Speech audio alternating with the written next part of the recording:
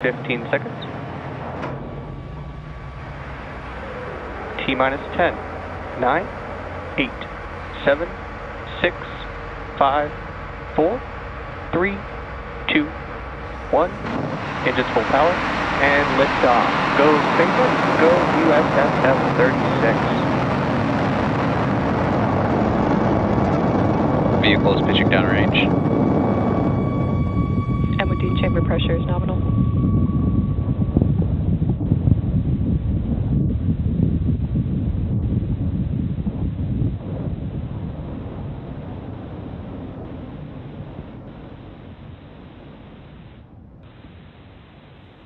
At T plus 30 seconds and counting, Falcon 9 has successfully lifted off from Launch Complex 39A at Kennedy Space Center. Now, in just a few moments, we'll begin to throttle down those engines on that Stage 1 vehicle that you see on your screen in preparation for Max Falcon 9 Q. power and telemetry are nominal. Good nominal call out. Max Q is the period of maximum aerodynamic pressure. This is a critical moment during flight because the combined stresses caused by Falcon 9 accelerating through the atmosphere. Falcon 9 is supersonic. And the ambient static pressure are at its greatest point during this moment. Max Q. And there's that call out for Max Q. Now we have several events coming up in quick succession, and we should hear all of these called out by Mission Control, starting with Main Engine Cutoff, or MECO, Stage Separation, Stage 1 Flip, SES-1, Start of the Boost Backburn, and Fairing Separation. MECO is where we shut down all 9 Merlin 1D engines on the first stage. Then Stage Separation is when the first and second stages of Falcon separate from one another. Some great live views there of the first stage vehicle. Stage 1 flip is when the booster uses its nitrogen gas thrusters to flip the booster around. Now, depending on the mission, Falcon will perform a fast or slow flip. Today, the booster will perform a fast flip because it will be returning back to the landing site on land. On ascent, the booster is moving away from the landing zone at 1 mile every second, so every second counts. The fast flip gets us maximum impact on the forward velocity and allows the booster to orient itself quickly to boost back to the landing zone. Now, second engine start 1 or SES-1 is when we will light that MVAC engine on the second stage for its first time. Stage separation confirmed.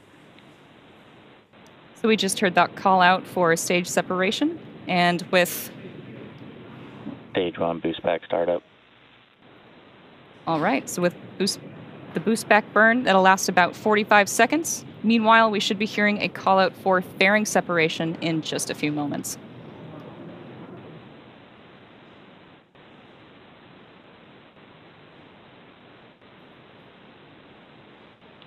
Fairing separation confirmed. And there we just heard we had a successful fairing separation. While Stage 2 continues on its journey, the fairing halves will fall back to Earth, where we'll attempt to recover them using our recovery vessel, Doug.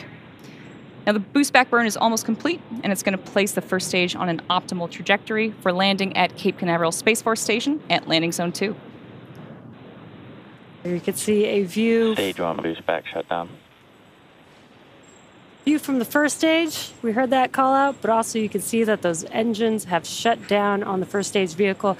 Now it is nighttime over on the East Coast, so it's a little bit hard to see, but we are still seeing a view from the first stage vehicle.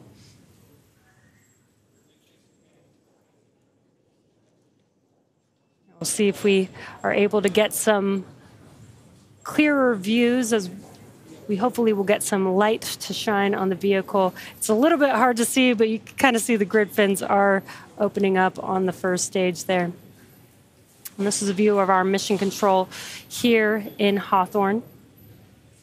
Now it is 4 minutes into today's mission. The next major milestone coming up is almost at the T plus 7 minute mark, and that's where you should see the first stage's entry burn. To start the entry burn, we will relight 3 M1D engines on the first stage, and that starts with the center engine, known as E9, followed shortly after by a couple of other engines, E1 and E5. This is similar to pumping the brakes to slowing down the vehicle as it passes back through the Earth's atmosphere. Now, we do this to slow down the vehicle to reduce the reentry forces, and that helps us recover and reuse the first stages. So during the entry burn, Falcon 9 is decelerating by firing its Merlin engines, but the vehicle is still moving really fast.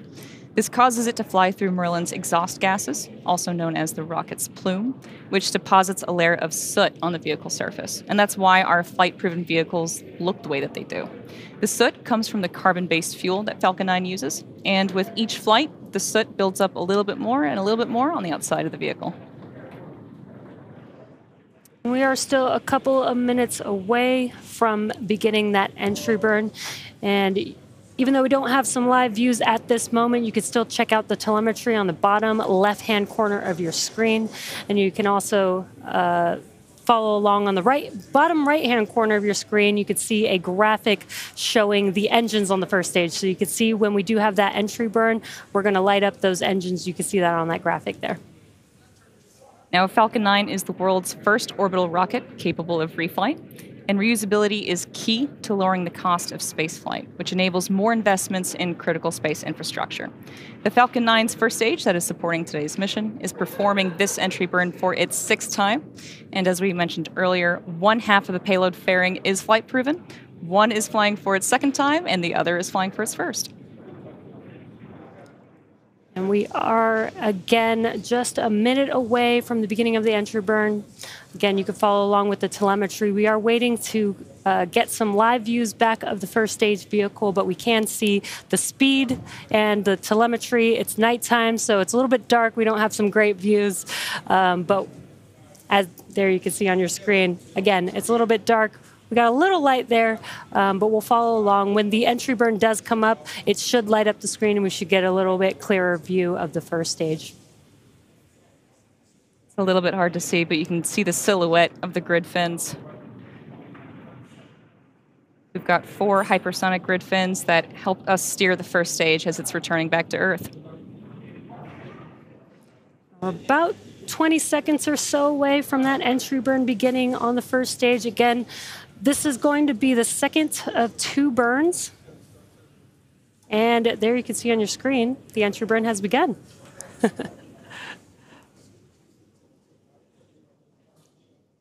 And this is a view from a ground tracking camera. And this is a view from the first stage looking aft down at the engines. You can see that entry burn is burning and should be shutting down here shortly. And as you saw on your screen, the engines have shut down on the first stage booster. That completes the 2nd of 3 burns for the Falcon 9 first stage to make its way back to a land landing today.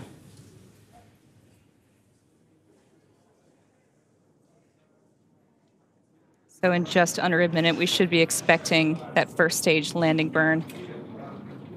Now, the Merlins on the Falcon first stage are optimized for sea level, and they achieve 190,000 pounds of thrust each during ascent and descent. At liftoff, Falcon 9's first stage has thrust that's greater than 5 747 airplanes at full power. We are expecting that landing burn any moment. And there it is. You can see the engines have lit up on the Falcon 9 vehicle. Let's watch as Falcon 9 touches down.